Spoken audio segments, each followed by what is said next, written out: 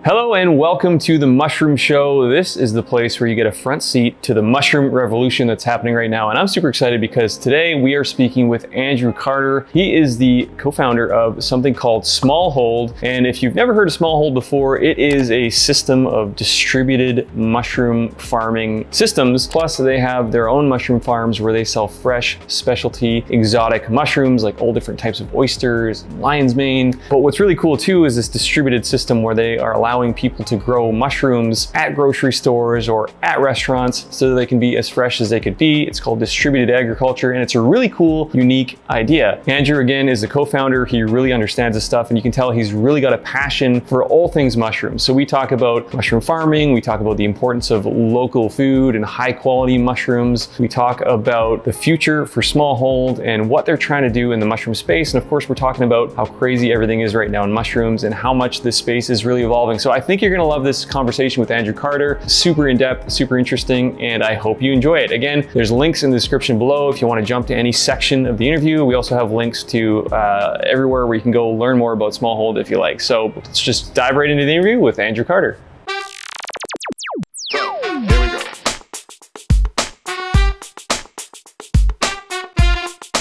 Let me show you something. Let's get started. Andrew Carter from Smallhold, thank you so much for joining us here on the Mushroom Show. Thanks for having me. It's great to be here. Awesome. Super excited to chat. Now, we actually did have a chat almost 3 years ago now. A lot has changed in the world. Obviously, a lot has also changed in the world of mushrooms. But I think it makes sense still to go right back to the beginning. Remember in the last one, you said you originally kind of got into this idea of mushroom farming and general kind of, growing plants through hydroponics and through lettuce and, earthy greens and stuff like that. But I'd love to know kind of the origin story for you, for Andrew, how you got interested in mushrooms and how that led to the creation of what you're doing today, which is Smallhold. Yeah, it's been quite an adventure. I grew up in California in Los Angeles, not close to farms, but I was very interested in science and ended up going to school in Vermont and I tried to get as far away from Los Angeles as humanly possible, as any high schooler would try to do, and found my way to Vermont and got the opportunity to study environmental sciences and ecological design, mainly with a person named Professor John Todd, who's an amazing ecologist that worked on a lot of bioremediation technology. So basically using plants and technology, usually submerged in water, not a lot of soil, to filter out wastewater, kind of like modified aquaponic systems. Really cool stuff. It was so exciting. Mycelium running also came out like while I was in college. And so that was, it on everyone's mind because we're all trying to figure out how to, fix oil spills and stuff. And I got out of school and couldn't find any work doing that, as you could probably imagine, and became an arborist for a little while in LA and ended up moving out to New York, and kind of was at the right place at the right time. A lot of people were starting to build big hydroponic facilities, like commercial/local farming was becoming a really big thing, and got to help a bunch of people build a bunch of companies over the last 10 or 15 years now. I'm usually the technical person, so I would be called in to help you with your irrigation, labor management, how to build a greenhouse. I don't know, there's a million things that I could help you with, but eventually that turned into helping people with their business plans.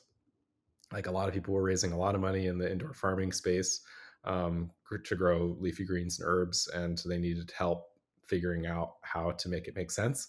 And I was always kind of pushing people to look outside of lettuce, even though that's like my main experience is growing lettuce, and using all sorts of technology to do it. But then people just didn't really listen to me that much. And so I just decided to start playing around with growing mushrooms in a basement, a lot like how a lot of mushroom farmers do, especially specialty growers. Eventually that grew into a shipping container farm in Williamsburg, in Brooklyn. And then eventually that grew into the company that we have today. I mean, there's a lot of stuff that happened in between, but that's how we got here. Yeah, I mean, that's super interesting. A lot of people do, start growing these kind of specialty mushrooms on a very small scale because it's not something to see it on a big scale, right? You said you're doing this in New York, so not too far from there is Pennsylvania, which is kind of the central hub for agaricus or button mushroom growing. But it seems like, the kind of mushrooms that you're growing today are kind of the more exotic varieties. I mean, we don't consider them exotic, but a lot of people who don't know too much about mushrooms might consider them exotic. Do you feel like being particularly in Brooklyn had, because obviously there's a lot of restaurants nearby. It's not like you're in the middle of nowhere, and people were a lot more open to these different kinds of crazy mushrooms? Yeah, that definitely helped. It was definitely, we were in Brooklyn. There were people floating around at different restaurants, and we're kind of part of that scene anyway. Have I've never worked at a restaurant, but I've worked in different food service before. But a lot of our friends are in that space, and so it was really organic for us to start selling into trendy restaurants that were in the area. Um, we started officially in 2017, but 2016 was kind of when we were doing the shipping containers, and that that was the mushroom stuff was just starting. I mean, mushrooms have been around, but obviously, but like the what we're seeing right now, I feel like it's just that was when it was sort of the early stages of this. And even though there's also big specialty growers in Pennsylvania. A lot of these button growers have figured out how to do this on certain scales, and they still, in my opinion, struggle a little bit with supply chain and last mile delivery and all the stuff that makes it hard to deliver into a city. And Hmm. so, even though it's not that far away, we still have a quality advantage and an experience advantage, and we care so much about our products that I think the experience of our mushrooms is different than with a lot of the larger growers that are out there. Yeah, so let's dig into that a little bit because I think that's one of the coolest things about Smallhold. And I remember when I first saw it a number of years ago, I was just like, this is this is perfect for mushrooms because as you mentioned, mushrooms, especially the specialty varieties, like take an oyster for example. One of the things it suffers from is not a great shelf life. If you're shipping oyster mushrooms across the country, by the time you get them, they're not going to look super high quality, and it really doesn't do the mushroom justice. And what I think is cool about Smallhold is, yeah, so you were starting these shipping containers and selling locally to restaurants, which is really shortening that distance and shortening the shelf life requirement. But let's talk a little bit or dig in a little bit about Smallhold, which is kind of this idea of distributed agriculture. So when I was in New York, for example, I was in the Whole Foods and I saw this, what looked like a refrigerator, but the mushrooms were growing inside. And if you wanted to buy them, you could literally have someone harvest them off the block and give them to you. So tell me a little bit about the evolution from this idea of shipping containers to the idea of distributed agriculture, why you went that way, and a little bit of the technology behind it.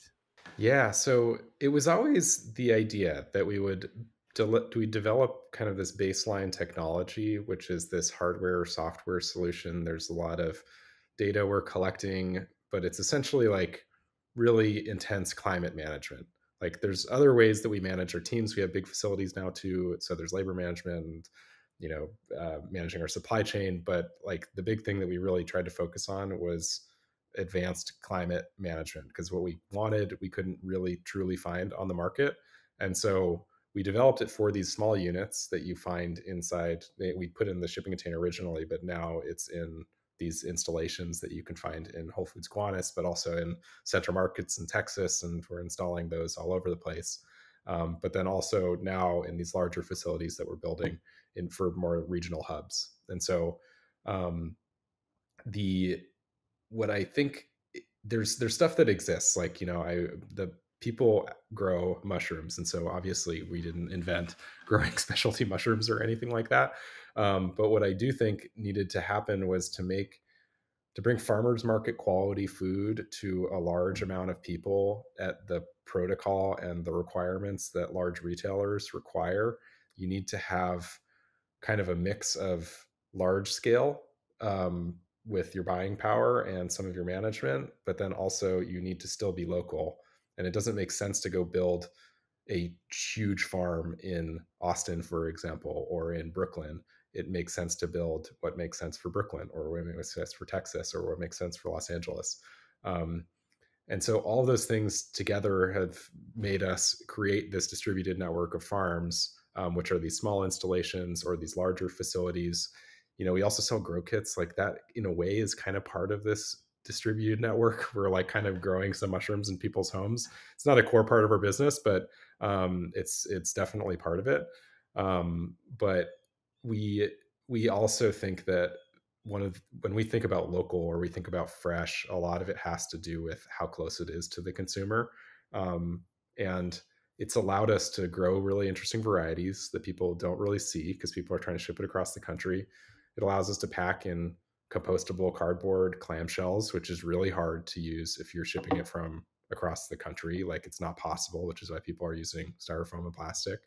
Um, and it's like it's weirdly constraining, but it feels like it's also kind of freeing because we can kind of have a little more wiggle room with a region rather than trying to look at the entire country as one big food system. Yeah, I think that makes a lot of sense. And again, it's very mushroom like Yeah. to have small little points of distribution everywhere, and with the idea of eventually it will all be connected in a great network. So I do like the kind of meta way to look at that. So last time I talked to you, you guys were in Brooklyn, based out of New York. So now you're saying you also have a facility in, you said Austin, Texas.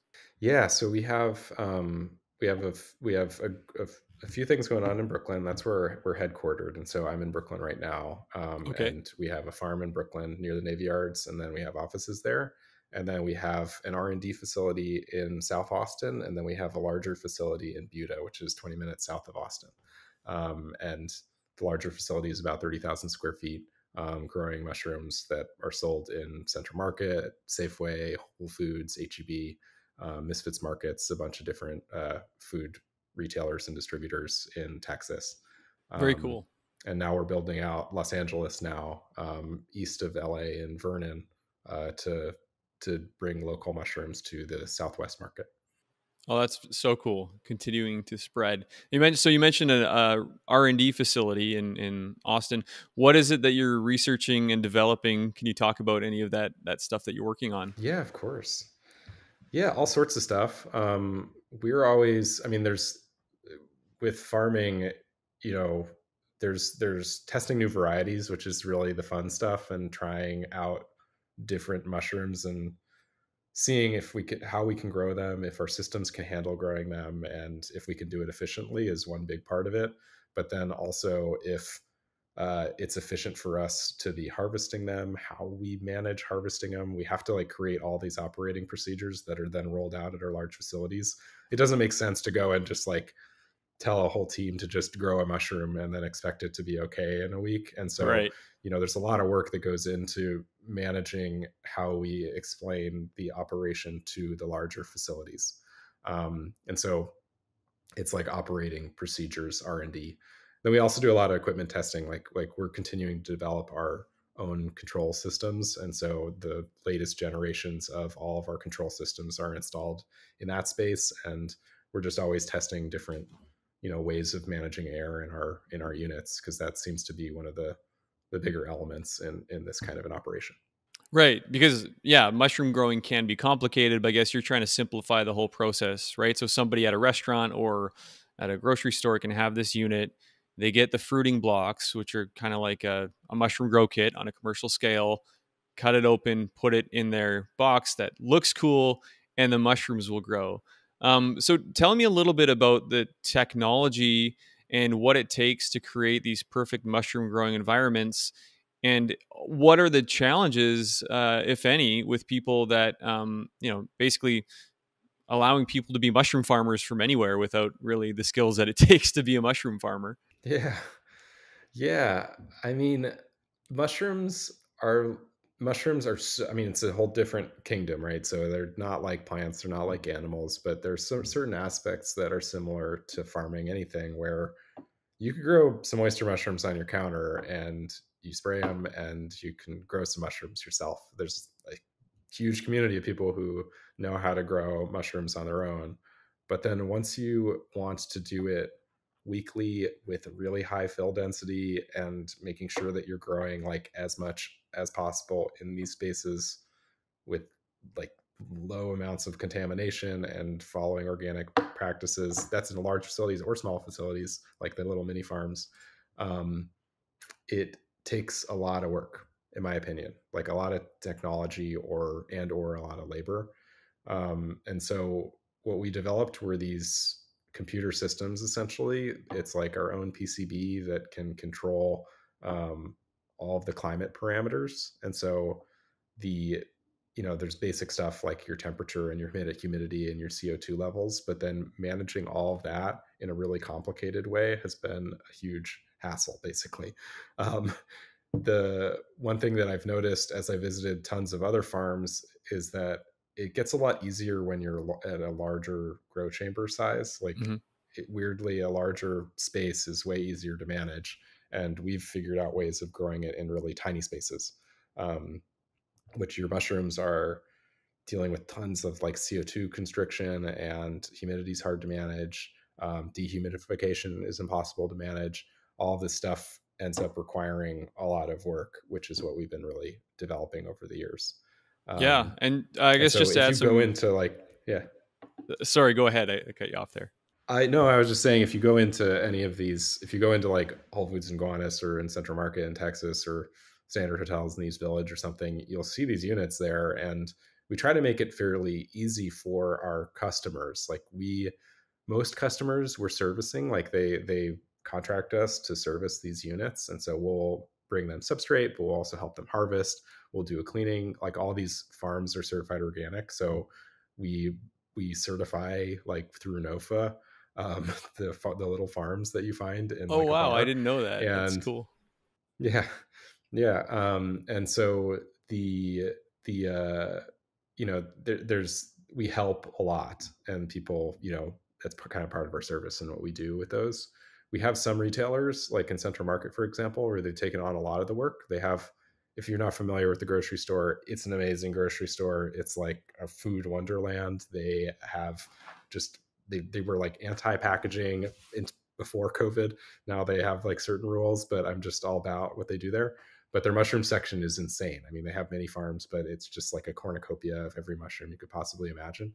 And um, they have a whole team that will help with harvest and all that kind of stuff, but they don't manage the climates. That's all done by us remotely. And so we're doing that all through the internet and making sure that everything is running correctly. And if we have any issues, we can deal with most of it remotely. That's awesome. So it's like mushroom farming technical remote support kind of thing, which is really Yeah, cool. kind of. Yeah. And I just want to add a little bit of context to people listening if they it might not be familiar with the conditions. The reason why, I mean, mushrooms need a couple things, right? They need high humidity and lots of fresh air, which is kind of difficult to manage in a small space because typically if you have high humidity, well, then you're not bringing in a lot of fresh air. And if you're bringing in a lot of fresh air, then you don't have a lot of high humidity. And if mushrooms have a high CO2 environment, they look different, right? I mean, specifically oysters are something that are really difficult to grow in a high CO2 environment because they'll get long kind of, stems, which aren't the best part of the mushrooms and these tiny little caps. And then vice versa, though, if it's too dry, they'll just abort or they won't grow at all. So like managing those things is really tricky. And I think in nature, obviously, it's a lot different because, they just grow where the conditions are good. But if you're trying to force it into a small space, that can be quite the challenge. And on that note, I wanted to ask you, of course, so, you developed your mushroom mini farms all over the place, which are super cool. There's a new product that is soon to be on the market called the Mella, and it's kind of like a consumer version of what you guys are trying to do. I want to know if you've seen the Mella, if you've used the Mella, what you think of it, and what are some of the specific challenges you might see with it. I mean, I've seen the videos of it. I haven't used it yet. I think we like very intentionally chose not to do a home technology piece of technology. Um, I I think grow kits are cool for people to enjoy, but I do get worried about individuals failing of growing things. So Hmm. I have a story. I guess years ago, I worked we had a small team that made a product called Window Farms. It was like in 2010. We were one of the first Kickstarter projects, and we made hydroponic units out of water bottles. We had this really crazy forum with all these people helping us do R&D. Eventually, we made this home product that allowed people to grow hydroponically in their windows. And you can Google window farms and find some images of it. It's pretty cool. Um, there was what killed me is like when you get someone who like the power went out or the plants died or something happened and they bought this piece of equipment and then they think that they can't grow something anymore because they failed.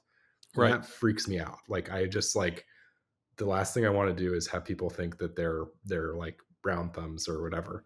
And so like I I just that's why even getting into like doing doing grow kits kind of freaked me out a little bit, but Yeah. it feels like if we just do the right varieties that are fairly easy, like blue oysters and lion's mane, those are the ones we really do, then we know that you have a fairly good success rate.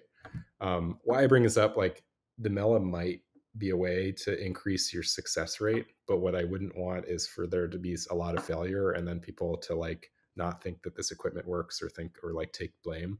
And Right. so I get a little worried about that if you're asking what I worry about, but I think it's cool. I mean, I think bringing into people's homes and getting people to grow more mushrooms is great. I mean, we just want people to eat fresh mushrooms, and so if you can make it so it's fresher and more usable and easier to grow, then I'm all about it.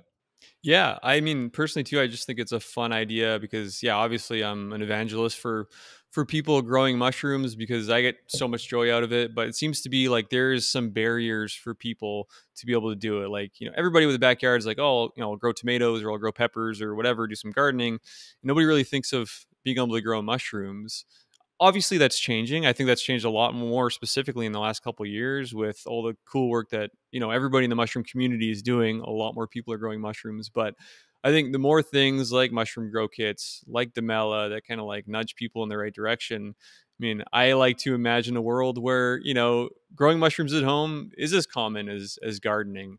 Um, Yeah. maybe that's, I don't know, maybe that's a little too unrealistic, but who knows? I think it's a really cool idea. I think we're getting there. I Yeah. mean, I we have this idea where and but imagine the people that watch this and listen to this are mushroom people. But there's a lot of people who aren't mushroom people.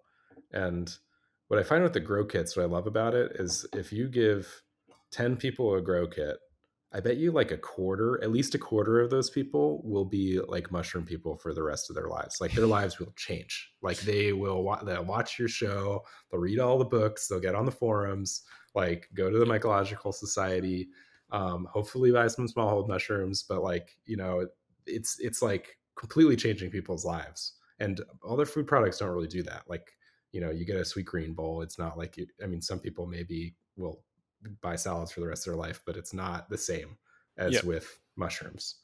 And so I love the grow kits for that. I think that that's like, it's just really like evangelizes people and gets people so into the space. Yeah. So more the merrier. I also agree with that. Especially kids too, right? Like I think because it's so satisfying. Like every morning, if you have an oyster mushroom grow kit or something or a bucket outside, like every morning you come downstairs and your mushrooms are twice as big, and you're just like, how did this happen? Like you can almost watch them grow, and Yeah. then you can harvest them, and they'll grow again, and you're just like, wow, this is so cool, and it Yeah. kind of leads you down a rabbit hole. But I totally get where you're coming from too in terms of that hesitation, because like for example, we used to sell grain spawn, and grain spawn is a great way for people to start growing mushrooms, and you can grow mushrooms using various methods once you have the grain spawn. But it's not like simple and super easy, and a lot of people can mess it up. So I think like you got to find the balance between, because of course if you get a mushroom grow kit and it doesn't work, or you try to grow something that's a little difficult or whatever, then that can have the opposite effect, right? It can be like, growing mushrooms is hard, stupid, I don't want to spend all this money, I'll just Yeah. buy them at the store. Which I guess luckily you can buy it in the store I know. Yeah. nowadays, which is really cool Yeah. too. So one of the things I noticed since the last time we talked was like the little packages you guys have of these different specialty mushrooms, which people can now get in grocery stores. And I haven't been to Austin in probably a year and a half, but somebody did send me a picture of the little Smallhold mushroom setup, and it just looks so cool, right? Like I think people walking by that would be like, oh wow, like what is this? And get really interested in it. But like mushrooms seem to be one of those things where maybe in 3 or 4 years ago, it was just like you just buy them in bulk. They were just, they've never really been something that's been kind of branded. So I did want to talk about your thoughts behind that a little bit, because yeah, the little Smallhold cardboard, it's beautifully branded, like it looks super cool. What were some of the thoughts behind that? And have you noticed a pretty good reception for people who are looking for those types of mushrooms? Yeah, I mean, the decision making process was very funny because it was kind of COVID driven, Right. where we were selling bulk and then we were selling into Whole Foods in the Northeast, and a lot of these produce buyers didn't want bulk food for a while because of the whole like COVID on surfaces thing that was going on in the beginning of the whole pandemic. Yep. And that's kind of changed at this point, but the situation was still the same back then. They didn't really want to buy bulk. And so we also didn't want plastic or styrofoam because that's the easiest way to do this. Like there's whole systems to do this. It's cheaper. It's like, it's really easy breezy to wrap stuff in horrible materials. And we didn't want to do that. And so we, you know, did some art development. We found vendors. We did all sorts of stuff to make those packages happen. It was fairly quick. Like it was very reactive for us, but we do think a lot about how our brand stands out on the shelf, because I think there's a weird disconnect between the large scale mushroom industry and what's going on with consumer trends. Hmm. And I say large scale because most small growers aren't in grocery stores. Like we're not like in the same sort of zones. You know, we're dealing with like big grocery store chains that are buying loose mushrooms that are like no name, or buying button mushrooms basically that are packaged, and every now and then some oysters and potentially some imports. Um, and so when we come in with a package with a brand that people remember, it like brightens up the aisle, and I think a lot of people are really receptive of it. Um, Branded produce is kind of this new thing, in my opinion. Like, you know, there are large brands that people know, like Chiquita, or like mushroom people know, like Phillips, you know, or Giorgio. But they're not true brands and that people really care about them. No offense, everyone, if you're listening to this. But I don't think consumers really like identify with any of these groups. And there's new companies. I see it more in lettuce space because that's where I kind of came from. But like, you know, on the East Coast, we have Gotham Greens. We have these big vertical farms like Bowery and Arrow Farms. These are, they're trying to turn these into household names. Yep. And I think there's an opportunity to do that in the mushroom space, to get people excited about a brand. How we think about the brand, though, is not just a brand, because that doesn't have any staying power. Anyone can just name something or like find an ad group or something to make a name, which we didn't do. Um, but they we think that by growing locally, like everyone gets paid a livable wage. We're always certified organic. Like we do all of the things that we care about, and those all will feed into the brand. And then hopefully people, when they see the name Smallhold, they're like, oh yeah, these are all these things that I care about. And ideally it changes the whole industry. Like if the entire mushroom industry started packing in cardboard clamshells, it's like a weird situation for us, but I would love that because it's less styrofoam and plastic in the environment. And so we think that just by like trying to change the game a little bit in these grocery stores, then hopefully we can push the industry in a different way, and get people to expect a little more from the produce brands that are on the shelf. Yeah. And people are paying a lot more attention to that these days as well. It's like, oh, like where did these mushrooms come from? Or, you know, what, all that kind of stuff. So I just think that's really smart. And that's something that I thought was really obvious for a long time too. It's like, why isn't there a mushroom brand, or like, why isn't I know. anybody taking this like obvious wide open opportunity? So that's why when I saw Smallhold do it, which is like a great brand, like you said, you didn't like work with an ad agency or anything to come up with that name, but like it looks great and like the name is really cool, and you know it means what it says it means. It's just I think it's just a really cool opportunity. So I'm loving what I'm seeing there. Thank you. Um, on that note though, like what are you guys working on now? What are you most excited about with what you're doing currently at Smallhold, and what does the future hold? Yeah, we're working on all sorts of stuff. We are building out Los Angeles right now, which is very exciting. And so we'll be in a bunch of grocery stores and some restaurants later this year. Um, Certified organic commercial mushroom farm in LA, which is pretty cool. I mean, technically it's in Vernon, but it's like 10 minutes east of downtown LA. So it's very much part of the city. I grew up there, and so I have a specific excitement about it.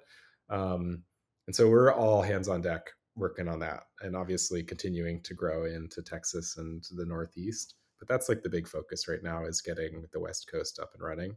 Um, we want to build these things all over the place, not necessarily everywhere, but places that we think that it makes sense for us to be.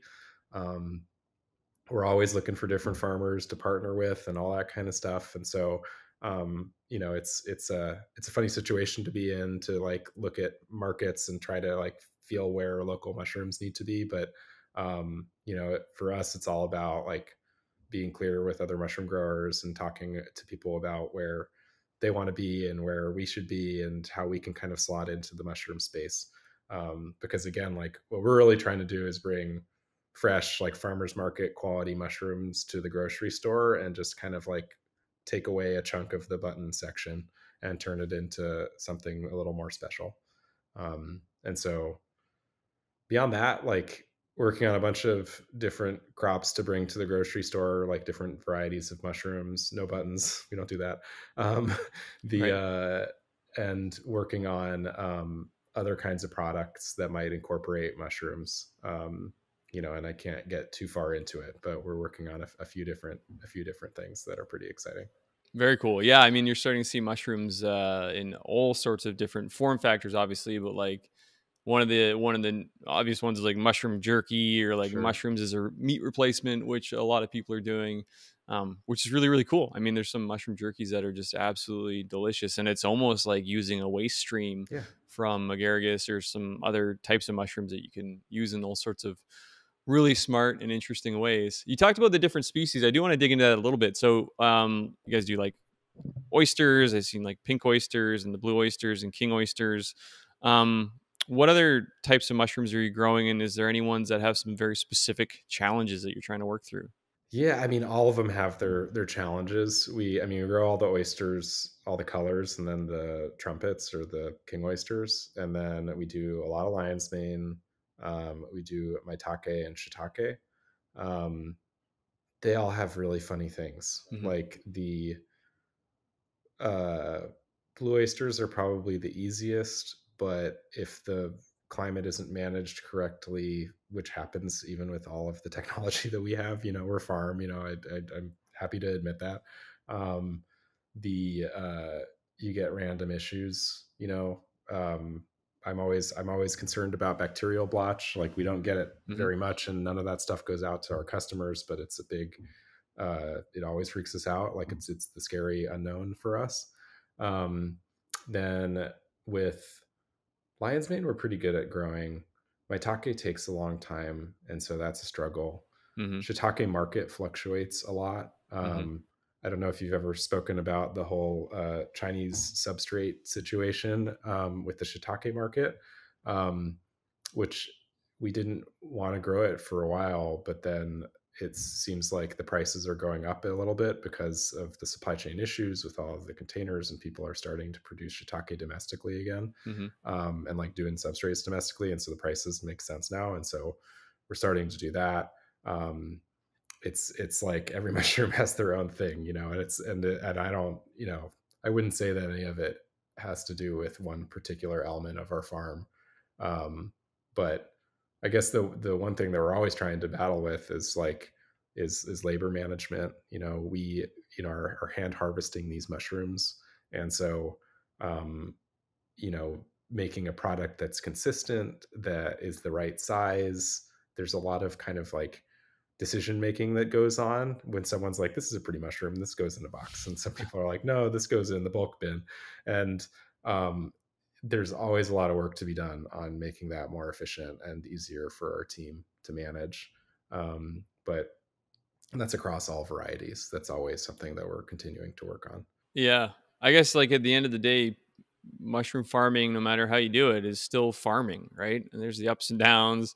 There's the managing the markets. There's the difficulty. The mushrooms probably aren't always super cooperative. They're this natural organism that we're trying to force to do a very specific thing in a very specific time and place. So there's the same challenges I'm sure that you experience with farming, but you're just doing it at a much wider, more distributed scale. Yeah, yeah, basically. Well, yeah, I think what you guys are doing at Smallhold is just it's so cool. I've loved watching it evolve over the years, watching you guys continuously expand. Have you noticed? We've noticed for sure at Fresh Cap, like the last, call it 2 years, there's been an exponential growth in interest and awareness in mushrooms of all types. Have you noticed the same thing? Yeah, definitely. Yeah. Yeah. I mean, Smallhold was like a team of 12, I think, when COVID started. And we're almost 100 people now with farms all over the place. It's like, Wow. I did not um, realize that. it's crazy. And so, it's a lot of people are farming, they have like big Yeah. operations. And so, and then there's part-time and full-time. And so, it's not like, I mean, it's big. We're becoming a pretty big operation in our opinion, like comparatively to where we were before COVID. And I think everyone has their own theory about it. I think that mushrooms are kind of like in the middle of a bunch of different trends. Mm, Um, Mushrooms were starting to trend anyway, and I think that like whether COVID or happened or not, I think that like American consumers were becoming more experimental with their diets. You can see this with like other food trends, like all the fermented foods are really trendy, and like any sort of food that's not American is becoming more accepted by, your typical American. And so that was probably going to lead people into the mushroom section anyway and looking for some variety in that section because, there's a lot more than buttons. But I do think that COVID like drove a lot of people to grocery stores, which just like sped that whole entire process up. And there's statistics out there that like the mushroom market spiked to like 130% over what it was pre-COVID, and then it settled to like 40 or 50% the demand that it was before COVID. Whole produce section saw a big bump. Like every produce grower, if you were at the right place at the right time, saw like a really big bump in sales. But mushrooms led the pack. Like by far was had the most growth. Like it's obviously a smaller market than a lot of these than like bananas or something like that. But right. um, saw a big bump. Um, at this, and I think like there's just people going to the grocery store, there's people trying to be healthy, there's people trying to be vegetarian and vegan.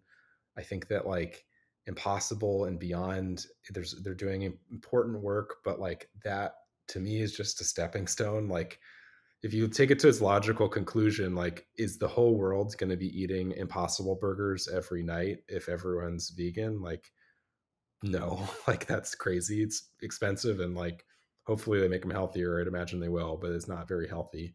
And Right. so you like I think it's important for them to do that, but like what will happen if we actually change people's diets, hopefully the world will change a little bit, then they'll have to have more food that's more meat like, which then in turn will bring people to the mushroom section. Um, and I'm just kind of listing stuff off, but I think Fantastic Fungi really did change the game for a lot of people. Yep. And so like it's like not giving them credit for like completely shifting the mushroom mentality in the United States is absolutely not fair, because they definitely did that. Like everyone I know, like, our landlord has watched Fantastic Fungi and like is obsessed with it. And so it's Yep. like, I think that that that made so many people mushroom people, and they're just looking for it in everything because you can put it in almost anything. People are putting in their coffee, people are putting in their meals, people are wearing it on their clothes. Like it has, like the fungal community has so much of opportunity. I question if it needs to be in everything, but like there's, I think it's so exciting for so many people because there's not a whole lot of things that are quite like that on our planet.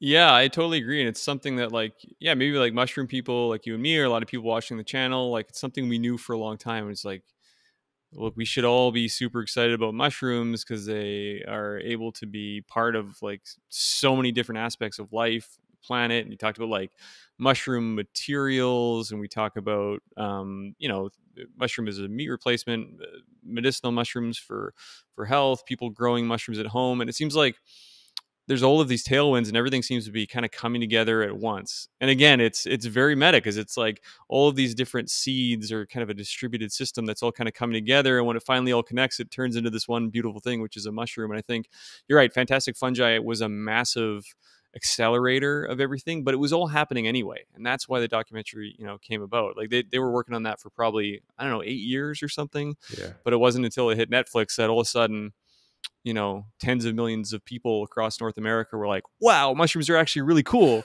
Yeah. And then it was just like, I know, we've been telling you this. So it was really cool to see. But I'm of the opinion too that we're still just kind of getting started. I think, mushrooms are going to continue to trend. More things are going to continue to happen. More people are going to be fascinated by fungi, fascinated by the fifth kingdom. And I'm really excited to see where it's all going to go. Absolutely. Yeah. I mean, if you see US consumption of mushrooms is tiny. It's like 2 to 3 pounds per person per year or something like that. And it's estimated that in China, people are eating, 15 to 25 pounds per person per year. Um, and it's not that you'd expect the US to quite, that's so cultural. And so it's like you couldn't expect us to get there, but going and doubling or even tripling our consumption is totally within reach. And there's not a lot of produce categories that are quite like that you could expect some like consumers to eat twice as much lettuce or twice as much strawberries. Right. But mushrooms definitely have a lot of room to grow in the United States, at least. Yeah, and I think that's important that you brought up that cultural aspect because you're right. And I've been to certain parts of China and like there is a lot of mushrooms. Like mushrooms are in every meal. Some meals are only mushrooms. Yeah. I've seen. But again, that cultural shift I do think is happening, and it might play out over 10, 15, 20 years. But you're right. I think there's a very long runway for mushrooms. I think there's a very long runway for everything that you guys are doing at Smallhold. Is there anything else you wanted to let people know who are listening who might be interested in mushrooms? Let us know where they could learn more about Smallhold and everything that you're doing. Yeah, I mean, check us out online. If you Google Smallhold or, Smallhold mushrooms, you'll probably find us, but we're at smallhold.com and on Instagram and all of that. We have a newsletter that goes out monthly with a bunch of different mushroom news and usually a bunch of rants from myself or my co-founder, and mushroom rants generally. But there's a lot of mushroom news there and a lot of information. And then just try to eat more mushrooms. Like I'd love for you to eat Smallhold mushrooms, but it doesn't have to be. Go to your farmer's market, go to your grocery store. I know we talk a lot of smack about button mushrooms, but that's okay too. Button mushrooms are amazing mushroom. And so please just try to incorporate it more in your diet, and hopefully, it'll help change our planet and our society. Awesome. So you heard it here first. Eat more mushrooms, everybody. Yeah. We will put the links to Smallhold and everything else in the description of this video. So go down and check that out if you want. And again, thank you so much, Andrew, for being on the show. It was awesome to chat with you, and congrats on all your success with everything going on over at Smallhold. Thank you. You too. Awesome.